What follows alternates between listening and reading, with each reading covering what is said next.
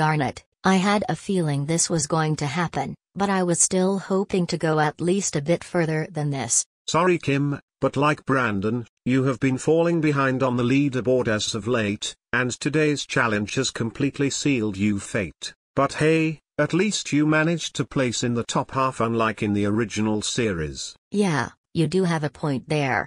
At least I actually managed to do something instead of placing dead last this time. Yeah, you played a respectable game this time around. But now it's time for you to go.